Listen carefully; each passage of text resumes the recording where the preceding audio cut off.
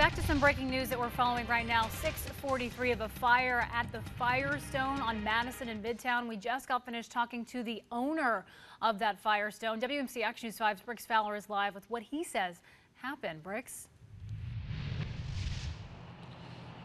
Kendall, he's visibly emotional. He's owned this Firestone for more than 2 years, and he said this is certainly not something he wanted to wake up to. And as you can see, firefighters are still out here. They do have this fire under control. We did speak with Wayne Cook with the fire department. Here's what he told us about this fire. It broke out right before 5 this morning inside on one of the cars in that garage, but then it immediately spread to the roof. It took firefighters about an hour to get this fire under control, but before they could, 11 cars were damaged.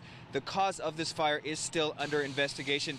Now, it's not determined if any hazardous materials actually were released during this fire. That's still going to be part of the investigation. But what is clear is that the street out here is blocked off along Madison. So if you normally take this to get to school or to work, you need to find a new route to get where you need to go.